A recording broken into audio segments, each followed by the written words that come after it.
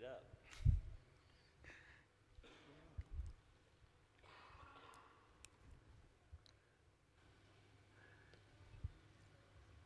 That's not, no, thank you. I'm technically challenged. My kids start telling me, well, Dad, you need to do this, you need to do this. I said, look, I know how to get my email.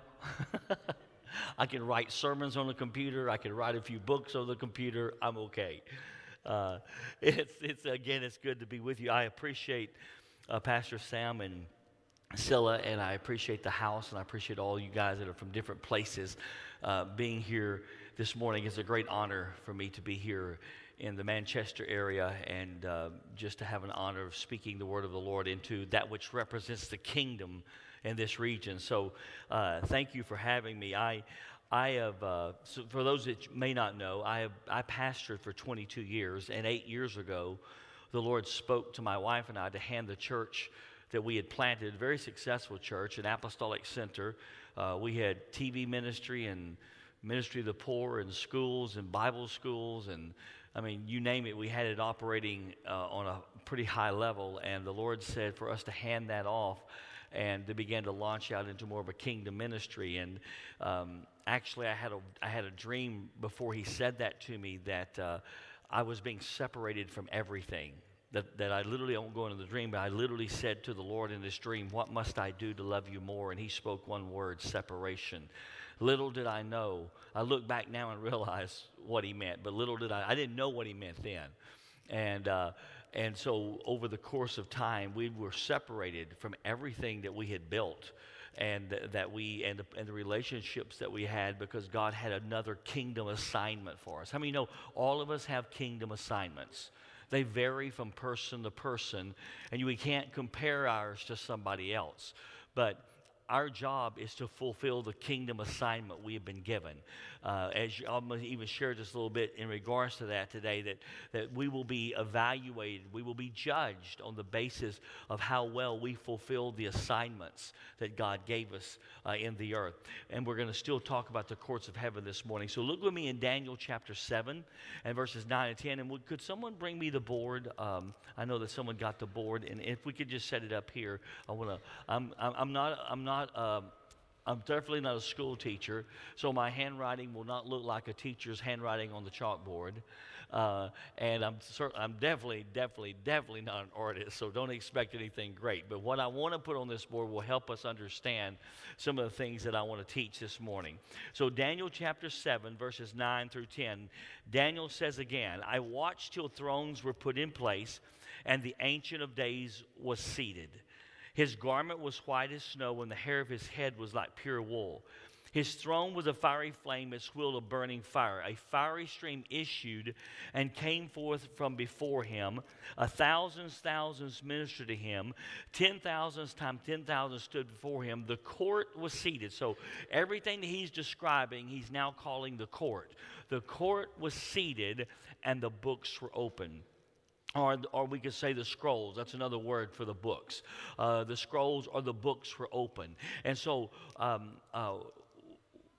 and again, what we're seeing here is we're seeing this that is recorded in other places of Scripture, where that there's a spiritual dimension where the throne of God is, and multiple thrones are around that throne, and then there's thousands of thousands worshiping, and there's 4 living creatures crying out, holy, holy, holy is the Lord God Almighty. And it's a spiritual dimension that makes up what the Bible calls the court of the Lord. Now, what you have to understand is that, as I shared yesterday, we have a position in that court because we have now come to Zion. We are seated with Christ in heavenly places. We therefore have a function in the court of heaven. This glorious, wonderful court that actually has the power to change life on the planet, and verdicts come out of that court. We have a position and we have a function in that court. And in fact, we have the power, if you can hear this, to set that court in motion. And I'll show some of that to you this morning. But here's what I want to zero in on today. The Bible says the court was seated and the books, everybody say books. The books were open. Okay, so watch this. Whatever these books are, the court and the books, their activity go together because the court was seated and the books were open. I'm going to give you the gist of it right here. Simply put, it's this. It takes courtroom activity to get what's in the books functioning in the earth. That's why the court was seated or came to order, came into session, and as soon as it came to session, the books were open because what the court is about to do is going to allow what's in the books to become reality in the earth. Now, some of you, perhaps many of you, are saying, well, what's the deal with the books? Well, you need to understand heaven is filled with books. If we could see into heaven and into the spirit realm, you would see probably, if you will, libraries of books, libraries of scrolls. For instance, Psalms 139 in verse 16, David said, he said, all my substance yet unformed and my days yet unfashioned were written down in your book. In other words, David is saying, before I ever existed in the earth, my days, my form, my fashion, my reason for existence was written down in a book in heaven. That's important. Amen. That means that every one of us in this room has a book in heaven. That before we came into being in the earth, our destiny, our purpose, what we were to accomplish, literally details of the days that we would live out, our form, our substance, I believe it implies what we would actually look like. The scripture says before we entered the earth, all of that was written down in heaven. And we are here to live out in earth what was written down in our books in heaven. Now that is Bible. And the Apostle Paul backs this up. For instance, in 2 Timothy 1:9, he says to Timothy, the one who has saved us and called us with a holy calling, not according to our works, but according to his own purpose and grace, which was given to us in Christ Jesus before time began. All right, something happened before time began. And you're going to see how this all fits together as I move through this. Something happened before time began because books were written before time began. Before there was ever a thing called time, in the eons ago, in the eternities of God, God wrote a book about each one of us. And the Bible says that when he wrote that book and it was decided what we would do, what we would be, what our purpose would be, what our reason would be for existing in planet Earth, the Bible says at that point he apportioned to us purpose and grace. Purpose and grace. It says purpose and grace was given to us before time began. So here's the deal. When we come into the earth, when you came into the earth, when I was born into the earth, when you were born into the earth, you need to understand that you began the discovery process of purpose and grace that God had already given you. Again, I said this last night. We keep trying to get God to give us stuff he's already given us. We keep trying to get God to do things he's already done for us. The scripture says your purpose, why you exist, has already been given to you before you ever existed in the earth, literally before time began. And it says not only was your purpose apportioned to you, but grace was apportioned to you. So purpose is the reason you are here. Grace is the power to do it. So here's how you'll know you've discovered your purpose. There's grace attached to it. See, if there's not grace attached to what you're doing, then you haven't yet discovered your purpose. You'll know you've found your purpose because there's grace attached to it. Let me tell you what would characterize grace. Number one, you'll know that you've found your purpose because grace is attached to it. Because number one, you like what you do. If you're listen, you like what you do. God has not sentenced you to live a life of misery and constant endurance. Like Pastor Sam just said a while ago, we're not always in war. We're not always in battle. We ought to be enjoying life. It ought to be fun. Life ought to be enjoyable. Okay, so if you're not enjoying life, you've yet to discover your purpose, because you have that. I know that because you haven't discovered grace yet. Because when you have discovered it, you actually enjoy life. You enjoy what you do. A second thing is, you're good at what you do. You're good at what you do. In other words, there's results from what you do. If you're doing what you're graced to do, it actually produces something. Because God put us on the planet to be fruitful. In fact, He said about the tree, if that tree doesn't bear fruit this year, cut it down. Why does it keep using up the ground but producing no fruit? Because, see, grace will produce fruit. That's what Paul said in Titus. The grace has come into the world that literally is producing fruit all over the world. Because whenever I find my purpose with grace attached to it, I am going to not only enjoy what I do, I'm going to be producing fruit from what I do. A third thing, others will bear witness to what you do. Now, I didn't say everybody would, but significant others will. They will be in agreement that this is what you're supposed to be doing because they bear witness to that. And then number four, the fourth thing is, when you really find your purpose that has grace attached to it, this may blow you out of the water, God will allow you to make a living doing it. Money will be connected to that. There will be livelihood that will come out of that. God didn't sentence you to hate getting up every morning to go to work. Sorry, you need to find something else to do or have a change of heart, one of the two. Because God didn't sentence you to do that. He wants you to make a living doing something you're graced to do.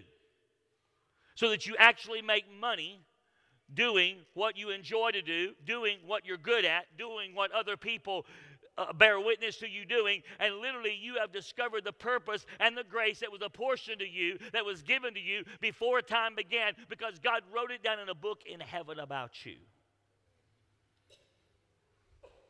Amen? Now, I'm not saying there's not seasons of time where you have to do some things you don't like doing. See, I knew I was called to the ministry. I knew that. But I didn't get to start off being in the ministry. I had to learn how to do maintenance work in a hospital. Then I had to do maintenance work in a meat packing plant. Then I had to do maintenance work in a weld shop. And then I had to do all that stuff. But I hated every moment of it. I hated every moment of it. Not because I was lazy, because I'm not lazy. I'm a very hard worker. There's one thing I can't stand, and that's laziness. I can't stand that. Don't get in my way. I can't stand that. Ask my kids. They'll know, Dad can't stand laziness.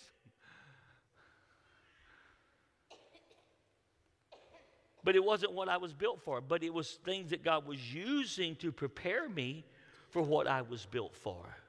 So I need you to understand, you don't always start off doing what you're actually graced to do, but God will use those other things to get you ready to step into the purpose that you are graced for, that was actually created for you before time began. So I want our minds to begin to think this. That's why I'm talking about this. So the Bible says in Psalms 139:16 that there was a book that was written about you before time began. It's in heaven. And listen, you ought to live your life with a sense of destiny about that. The Bible says in Revelation chapter 10 that there's a book for nations. There's a book for nations. The scripture says that John the apostle took the little book from the hand of the angel. He ate the book. And the scripture says then he began to prophesy what was in that book. And he began to prophesy about many tongues and kings and people and tribes. He began to prophesy about nations because he had eaten a book that empowered him to prophesy about nations.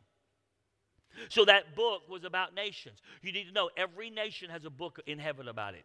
Every city has a book in heaven about it. Let me just bring it on down. Every church has a book in heaven about it. Everything that is a kingdom business has a book in heaven about it. You see, if it has a kingdom purpose, there's a book in heaven about it. And this is what I tell people. If there's not a book in heaven about it, don't waste your time on it. If there's not a book in heaven about it, don't waste your time on it. Because you're going to be wasting time on something that doesn't matter to God, because God wrote books about everything that matters to Him and in its kingdom purpose from eons ago for generations to come. And our privilege is to discover what's in that book. Now, to help these books, so there's books about everything in the earth that has kingdom purpose. Okay. Let me explain this to you. Even Jesus has a book about himself. Let me show you how important this is. Hebrews 10, 5 through 7. Jesus said, prophesying about himself before he came into the world. He prophesied through David in Psalms 40. The writer of Hebrews picked it up, Hebrews 10, 5 through 7, and used it as a prophecy that Jesus prophesied about himself, that of what he would do when he would come to the earth. And this is what he said. It said, a burnt offering and sacrifice you did not want, but a body, Jesus said, you have prepared for me. So Jesus was given a body through the virgin birth. A body you have prepared for me. I have come, O God, watch this, I have come, O God, it is written of me in the volume of the book to do your will. So what did Jesus come to the earth for? He came to the earth to inhabit a fleshly body through which he could fulfill in that fleshly body what had been written about him in heaven. Because he had a book in heaven that he had to come into the earth to fulfill. That's why John 1:14 says he is the Word made flesh. That means a lot of different things, but one of the things it means is that there is a word in heaven about him that Jesus came into the earth to flesh out. And God gave him a body to do it in. Because everything that comes out of heaven must be born into the earth. And there was a body that Jesus was born into that allowed him over the course of his life, 30 plus years, over the course of his life, to be able to fulfill and complete everything that had been written in the book of heaven about him. Every one of us has a book. Every church has a book. Every business that's called of God has a book. Every nation has a book. Every city has a book. There's a book about everything that has kingdom purpose. Now watch this. So when it says the court was seated and the books were open, what's it saying? It's saying this. That if we're to get what's in the books fleshed out into the earth, we're going to have courtroom activity to do it through.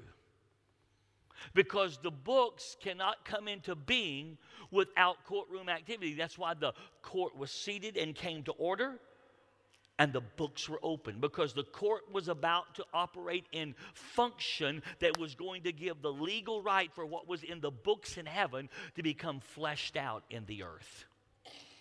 Now, to help us really nail this down before I go into some other things, look with me in Luke chapter 22. Luke chapter 22. Look at your neighbor and say, you have a book in heaven. Say, I have a book in heaven. Luke chapter 22. Notice what Jesus says. We know this scripture, verse 31. And the Lord said, Simon, Simon, indeed Satan has asked for you, that he may sift you as wheat. But I have prayed for you that your faith should not fail. And when you have returned to me, strengthen your brother. Notice what he says. Simon, Simon, Satan has asked. The King James Version says has desired. So the word desired or asked in the Strong's Concordance. If you look it up in the Strong's Concordance, you don't have to search the root out. You don't have to try to twist it to mean this. You don't need to say, oh, this is what that Greek word means way over here. No, you have to do that. All you got to do is look up the word desired. And here's what it means. He demanded you be put on trial. That's exactly what that word means. Satan has demanded you to be put on trial. What's going on here? Satan, see, this is what I believe. Satan doesn't know everything. But whenever God opens a book, if you can hear this, when God opens a book for us to see, it's interesting that the court was seated and the books were open, because you need to understand this, not every book is open. In the book of Revelation, there was a book sealed with 7 seals that was not open. In Revelation 5, what happens? John the Apostle, that's now in the court system of heaven, he's been called up into the courts of heaven around the throne of God, where all of this happens. He begins to weep profusely. An angel comes and says, "Don't weep, John, for the Lion of the tribe of Judah has prevailed to open the book." And John, the Bible says, turns to see this lion, and instead he sees a lamb in the midst of the throne that had been slain, because the governmental roar of the lion always comes out of the brokenness of the lamb. Any people that tries to roar before they have come through the realms of brokenness, it's tingling brass and sounding cymbal. There's no real authority in it, because the authority of the lion is found in the brokenness of the lamb. We need to understand that, or we'll keep trying to do things we haven't gone through the necessary process to be prepared to do. So the scripture says that John saw this, and he says, "Don't weep, because one has prevailed to open the book." So here's the deal. Why was John weeping for a book to be opened? Because he understood that the book of Revelation is about courtroom activity. The whole book is about courtroom activity, granting God the legal right to reclaim his planet for himself. Everything about the book of Revelation comes out of that throne, comes out of that court system. Judgments are coming out. All sorts of things are coming out of that court system. Why is John weeping? Because he realizes there cannot be a climax, and there cannot be an end, and there cannot be verdicts rendered that will allow God to reclaim the planet back to himself until that book gets open. There are books in heaven that are still shut. Can I give you a secret to opening a book? You ready? The secret to opening a book is tears. When John wept, something shifted in the heavens for the Lion of the tribe of Judah, who had been found worthy to open that book. Our tears open books. If you have ever been in intercession, if you have ever been in a place of groaning and weeping and moaning, and you don't even know why, probably books are being opened. Because there can be no courtroom activity until books are open. Everything is at a stalemate. The satanic is still ruling because books have not been opened. We need books open. So the scripture says that the books were open. Here's the deal. When the books are open, that means now Revelation is accessible.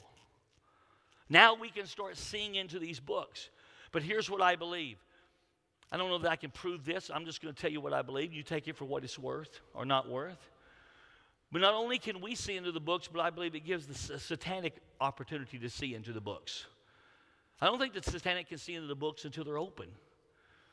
So here's what I'm saying that to say this. When Jesus comes to Peter and says, "Simon, Simon, Satan has demanded you be put on trial," it's because somehow or another, Satan has seen into Peter's book.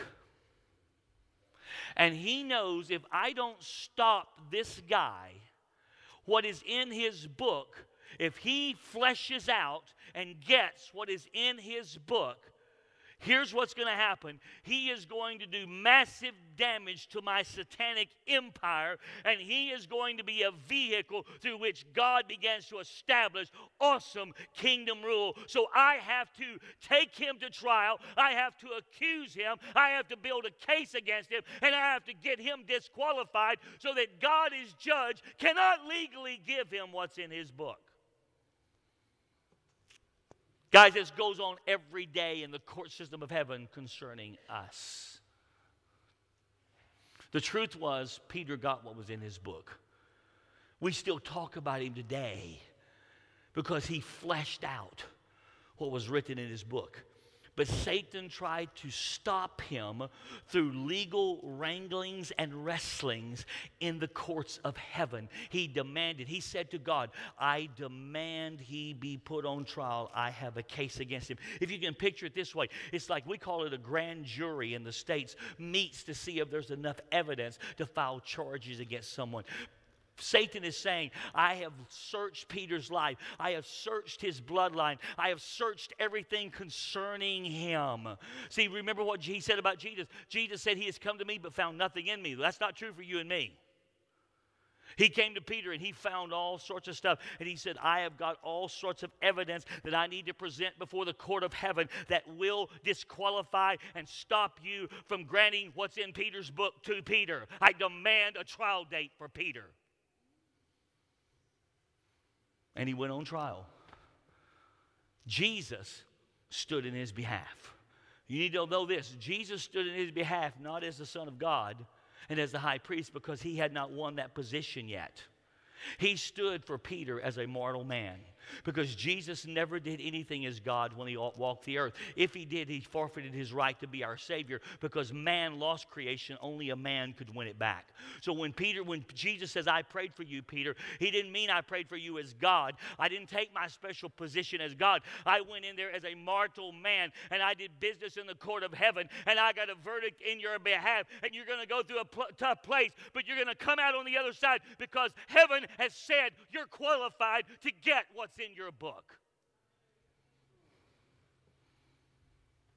How many of you want what's in your book? I want what's in mine. You need to know. See, this is the problem. We haven't understood why we feel frustrated sometimes. Why we think, wait, I was made for more than this. Why? I just intuitively know I was made for more than this.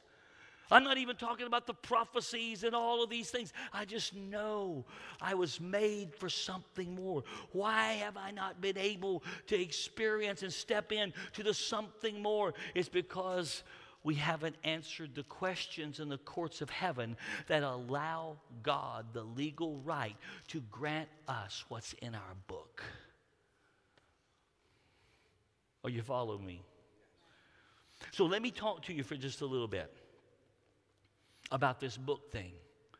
Because there's several things that Jesus did for Peter that allowed him to get what was in the book. But I want to promise you, if you have not fully stepped into what's in your book, it's because something legal is resisting it. And we need to know how to answer those questions in the court system of heaven, just as Jesus answered it for Peter. Here's what I want to do. I want to talk to you about this. I want to try to explain this a little further, a little deeper, so we can get appreciation for what's going on. Okay? First of all, we need to understand something that is called the counsel of the Lord. Counsel, that's not how you spell it. Counsel. That's terrible. Okay. Is that going to erase? Because I didn't do anything. Let me try another. I don't want to mess your board up. Permanent marker pen. Come here, somebody. Let me write on you. See if we can get it off of you. Right now. I'm just joking. Is this okay? It's okay. Okay. And so there's something called a counsel. It's the Hebrew word sod, S-O-D. And in Jeremiah 23:18, it says, "Who has stood in the counsel of the Lord?" And so the idea is that who stood in that dimension of God when there was a counsel. The word counsel means a secret advisory position, those kind of things. It's speaking of that which is advisory in its nature. It's speaking of people coming together to make a decision, all these kind of things. It's what you would think a council would be. See, there were councils. There's still councils today. I'll show you one in just a moment. But there are councils in the Godhead that made decisions before time began. Let me give you, for example, a one. Genesis 1:26. It says, and God said, let us. Everybody say us. Let us, in other words, they were taking counsel together. Let us make man in our own image and in our own likeness. Okay? So what was going on there? This was before time began. This was actually before God created the earth. God created the earth so that he could put man that he was going to make into the earth. But he made a decision that man was going to be made out of the Godhead and maybe even out of other entities involved in this council, because I'm going to show you one here in just a moment, where that there was a council in heaven that took place where decisions were made. So this is what you need to know. The council is for the purpose of making decisions. There are decisions that come out of the counsel of the Lord. The counsel of the Lord. That one, okay. The decisions come out of the counsel. Look with me in 1 Kings 22, because this is going to mess with our theology. 1 Kings 22. 1 Kings chapter 22. Ahab is wanting to go to battle. And Jehoshaphat, a good king, is with Ahab, an evil king. And Ahab's got all of his prophets in his court prophesying, yes, go, you'll be victorious, you're mighty, you're powerful, you're going to win. And Jehoshaphat's listening to all this, and he says, you know, there's something that doesn't ring true about this. There's something not right here. And he says to Ahab, is there not another prophet that we can consult? And Ahab said, yeah, there's one more named Micaiah, but he never prophesies good about me. And Jehoshaphat and Ahab decide, okay, we're not going anywhere until this Micaiah comes and tells us what he's hearing and what he's sensing. So they go to get Micaiah. And they say to Micaiah, come on, guy, as they're bringing him in, be like all the other prophets, just be a team player and just say what they're all saying. And Micaiah says, I'm only going to speak what the Lord is telling me to speak. So look in verse 19 of 1 Kings 22. And then Micaiah said, after he came before Ahab, therefore hear the word of the Lord. I saw the Lord sitting on his throne. So before he comes, he sees what's going on in the spirit realm as these other quote-unquote prophets are prophesying.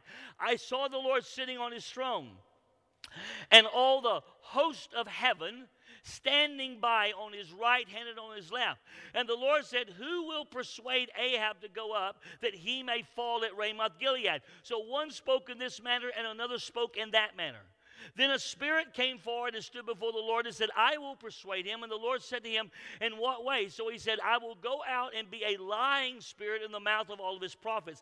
And the Lord said, you shall persuade him and also prevail. Go out and do so. Now this has got to mess with our theology, because this is not what we think the activity of heaven looks like.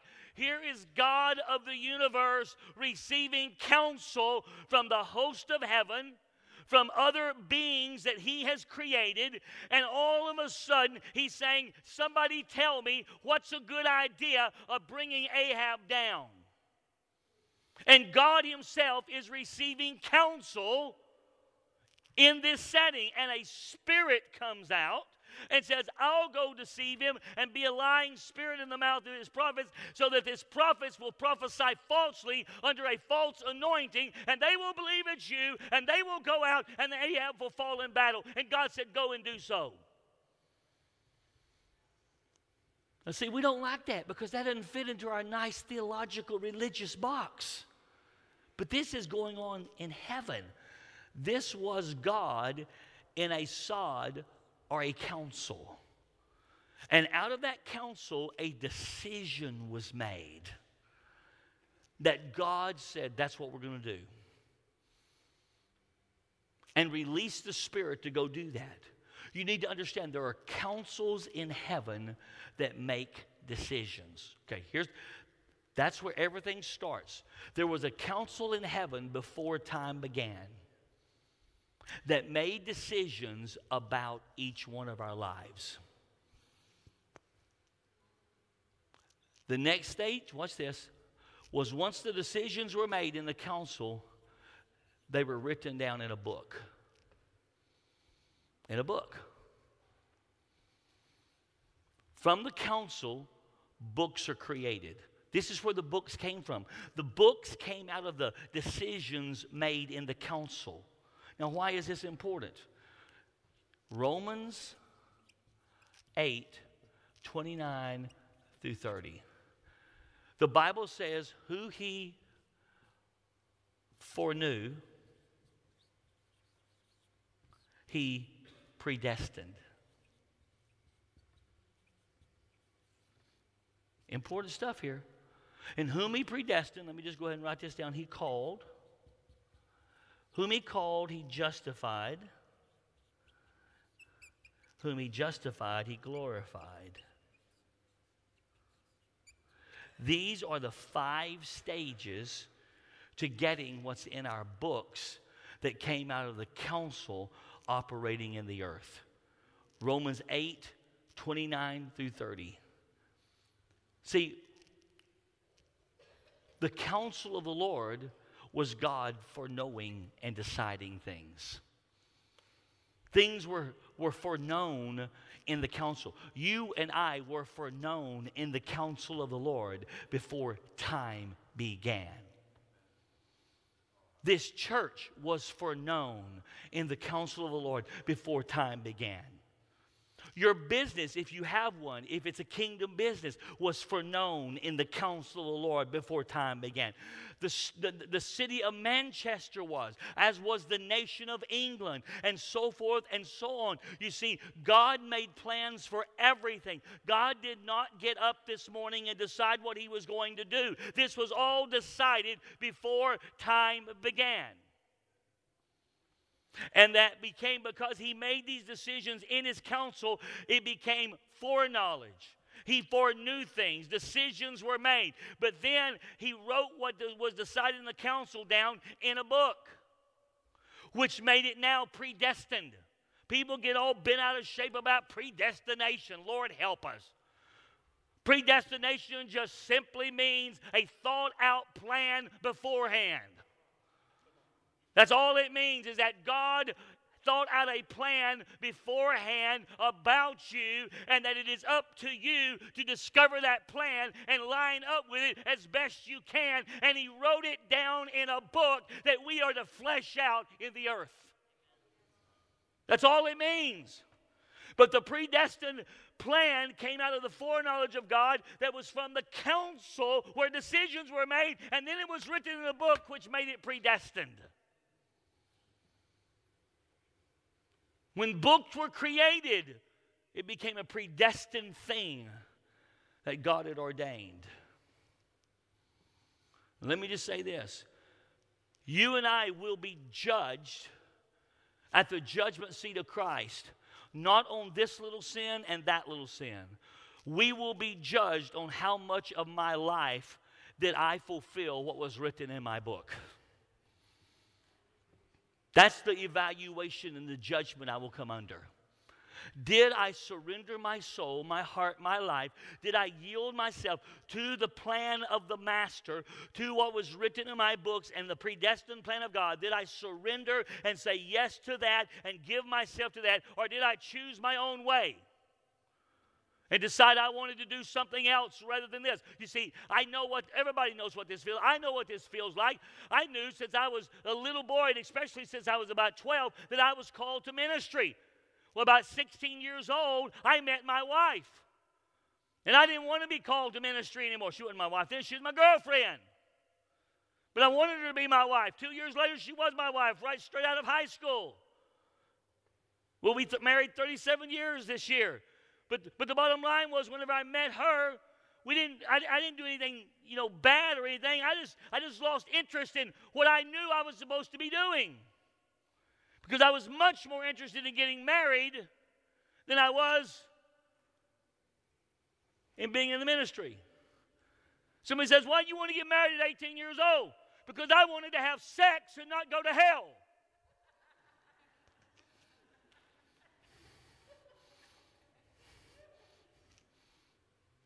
That was true. And I'm making a point. The reason I say those kind of things is for the sake of young people and sometimes older people. God said, fornicators he will judge. I ain't messing with that. Those scriptures scare me. Yeah, it gets real quiet because it should. Because that's the word of the Lord. The Bible says it's better to marry than it is to burn with lust. This is just the word of God, guys. So that's why I got married. Because I was much more interested in being married than I was in being in ministry. But, you know, when it's written in your book and it's predestined, you don't step away from God that easily. Because guess what happened? I'm in my car going to the grocery store to get some bread and milk for my wife, Mary, that I have now married about 2 years into our marriage. And God, without invitation, decides to come into my car. Oh, you've got to invite him. He's such a gentleman. No, he is not. I did not invite him. I was not interested, and I heard him say these words just as clear, almost audibly. The time is drawing nigh for you to do my work. And I said, why now, Lord? Because what I meant was, I've got a wife, I've got car, I've got house, I've got all the things I have to take care of. I've got a baby on the way. Why now, Lord? And instantly, when I said, why now? Instantly, even stronger than the other one, he said, because now you have to trust me. In other words, I got you right where I want you. I won't go into the whole story, but the bottom line is God started executing on me what was written in my book, the predestined will. And the very thing I didn't want to do, God, in a matter of weeks, had so shifted my heart to work in me both to will and to do of his good pleasure that I then wanted the very thing that was in my book. See, that's the wonderful thing. Even when we don't want it, God changes our heart, because that's the place where we've been purposed and graced to function and to walk. For any of us. Now, not everybody's called to ministry. Believe me, there are some in ministry that have no business being in ministry. Lord, help us. Go do something in the marketplace.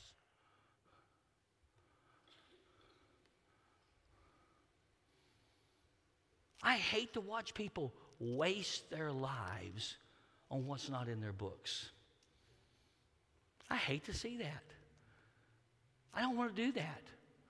I want to give my life to what's written in my book. And whatever cost is connected to that, I want to pay it, so that I can have what's in my book. Because it came out of the counsel of God. Decisions were made. It was written down in a book. That was the foreknowledge. It became predestined. Okay, now watch this. Then the Bible says, whom he predestined, he called. What is this? This is where we begin to get glimpses of what's in our book. Glimpses. Because nobody sees all at once everything that's in your book. You start getting glimpses of what's in your book. For instance, 30 years ago or 25 years ago, I had this desire, this illogical desire to teach and to speak at Christ for the Nations, which was about 100 miles from where I lived. To teach and to speak at Christ for the Nations. Gordon Lindsay School, they started, and I knew that they had an 11 o'clock session. I never went to the Christ for the Nations, had never even been on the campus, but I had this desire. Well, this last year, I'm going to cut the whole story short. This last year, Dutch Sheets, whenever he became the executive director, now he's resigned, but when he became the executive director, he called me. He said, I need for you to come speak at this 11 o'clock session, and then I also need for you, if you will, to teach one class per day, or a day on Tuesday and Thursday. And literally, a glimpse I had into my book 25 years ago became a reality. Because I had this illogical desire to teach. Here was the deal. 25 years ago, I didn't have a thing to say to anybody at Christ for the Nations. I thought I did, but I didn't. But God worked in my life, and 25 years later, I'm now invited to be an instructor, an adjunct professor at Christ for the Nations. I've never forgotten that. 30 years ago, I had prophecies that said I was called to be a voice to nations. So when I was leading the work in Waco, I would take missions trips thinking this was fulfilling that. Now I'm traveling full time, and I'm going to be in 17 different nations this year, which blows my mind. In addition to everything I do in the U.S. How many of you know those things were glimpses into my book? You have the same thing.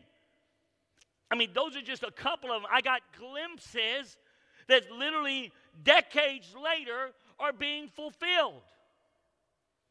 Now, I'm not saying it has to take decades. I'm just trying to get you to understand this whole issue of glimpses into your book.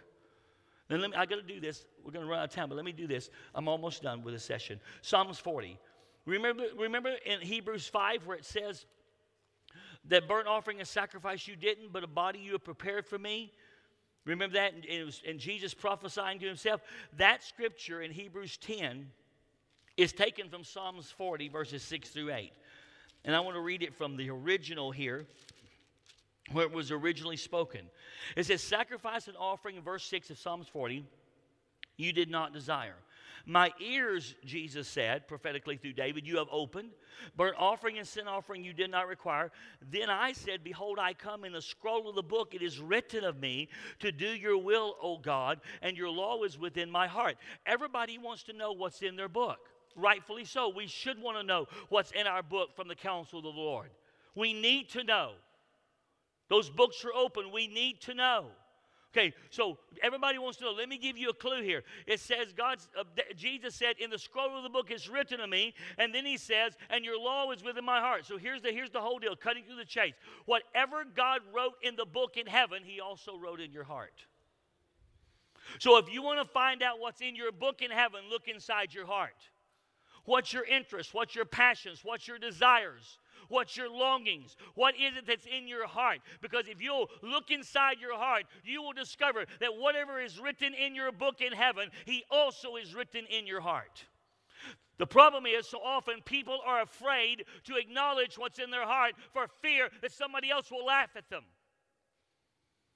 Also, people become so dull that they don't even know what's in their heart because their hope has been dashed so many times that they're afraid to dream again. And God wants to come by the Holy Spirit and awaken our hearts to dream again, to believe again, to have faith again, to realize that there's something in my heart that is written in the books of heaven. And if I can discover what's in my heart and acknowledge it, I might step into what's in my book in heaven.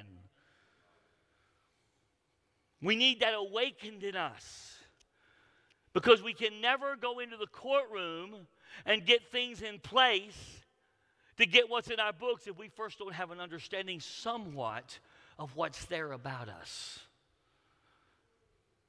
So whom he called, watch this, now he says he justified. What does that mean? That's courtroom. This is the court. Justified means to be declared innocent. This is a critical, if not the critical stage right here. Because once I get glimpses and I begin to understand, that's the exciting part. But now the devil is going to do against me and you just as he did against Peter. He's going to build a case and he is going to demand a trial. And he's going to try to disqualify you from getting what's in your book. But when we know how to go into the courts of heaven and take the blood of Jesus and answer those accusations and order our life accordingly and aright, we will answer every accusation and become justified or declared from the court of heaven innocent. Innocent. Let me tell you, the world may not say you're innocent, but when heaven says you're innocent, you're innocent. And there's nothing like being found innocent. There's nothing like knowing, sensing, and understanding that the blood of Jesus has answered every accusation, whether it's my sin or the sin of my bloodline or motives or whatever it may be, that the blood of Jesus has answered every issue, and I have now been justified because of who he is and what he has done. But there is a contention in the heavenly courts because he does not want you getting what's in your book. Why? Because he doesn't want you happy. He could care less whether you're happy or not. He don't care. The devil doesn't care. The reason he doesn't want you getting what's in your book is because if you do, the kingdom of God is going to advance. And if you get what's in yours and I get what's in mine and they get what's in theirs, then we're going to advance the kingdom on a huge level, in a huge way. And the devil doesn't want that. So the way he's going to stop that is to bring accusations against us and try to stop us and disqualify us from qualifying from what's in our book. That's exactly what he did for Peter. But Jesus said, I have prayed for you. And a verdict has been rendered in your behalf. And you have been found guiltless. Isn't that wonderful? The blood of Jesus causes us to be found guiltless. We'll go more into this tonight. But watch this. Once we've been to the court and been justified, then we enter a place I call convergence. Convergence. What does that mean? Well, the Bible says, whom he called, he justified. Whom he justified, he glorified. That doesn't mean going to heaven. That has nothing to do with going to heaven. Glorified simply implies you are now living out in some realm of fullness what has been written in the books of heaven about you. And one of the best pictures of this is Joseph. Joseph had a sense of what his call was. He had glimpses because of his dreams. His brothers sold him into slavery, threw him into a pit, sold him into slavery. He ended up in Potiphar's house. He was wrongly accused, ended up in prison. But we know the outcome of the story. He ends up as the prime minister of Egypt, literally sent ahead of time to be a preserver of life, because that's what had been preordained in the counsels of God about him. Decisions were made. They were written in the book. It was predestined. He got glimpses of it. He qualified in the courts, and literally everything converged together, the good, the bad, and everything in between, until all that was in his life worked together to literally bring him to this glorified position of fulfilling what was in his book. And he saved nations. He saved nations. You need to understand. Now watch this. When this happens, when you get things justified in the courts of heaven, you need to understand this, then everything will work together for your good. Everything will converge together. Everything will converge together for you to step into the place God has brought you. You may look at it and you may think, that can't happen. Look at how things are. I'm sure there were times that Joseph thought, how will my mom and dad and my brothers ever bow down before me? I'm a prisoner, falsely accused. But let me tell you, when a verdict comes out of heaven and you're justified, everything works together for your good. Everything. So that you can step into this glorified state, because everything converges together to fulfill the will of God in your life. I remember, I'll close with this. I remember in 2009, everything came against us. Everything. I thought I was over. I thought I hadn't done anything wrong. Honestly, I had not. But the blasting, the rumors, the accusations, all these things, it just looked like everything was over. I mean, I thought my reputation was ruined. They had done such a number on me, because they weren't content just to have me leave. They wanted me destroyed. It was so demonic. And we were thinking, what is going on here? I'm not telling you the whole story because it's irrelevant. And I was in prayer one morning, and I heard the Lord. I heard the Lord. I heard the Lord. It was, so close to being audible. And he said these words to me: they do not determine your future. I do. They do not determine your future. I do. You see, I believe a verdict came out of heaven. I believe somehow, I didn't understand this then, that a verdict was rendered and God said, I have heard your cry and I release judgments into the matter. Not judgments against somebody or something, but judgments into the matter, decisions made that's going to allow, over the process of time, everything to converge together for you to step into your glorified position. Are you hearing this? And fulfill what was decided in the councils of heaven and written down in a book. But we have to know how to go into the courts of heaven and get that in place. So could you stand with me?